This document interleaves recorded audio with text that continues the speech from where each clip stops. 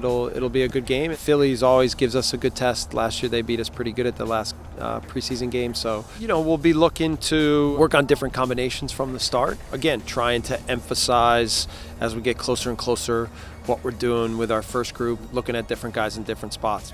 So we've got to have a mentality that in the toughest moments that we know how to handle it. We're going to go onto the field and now we'll be competitive and treat it with gravity that I think that it needs at this moment. Again, we know that Philly being a rival and being a team that ended our Open Cup hopes last year and different things, that that there's emotion to it. So I expect the game to be spirited and be good on both sides, and we know it'll be a good test. Check to where they. From then on out.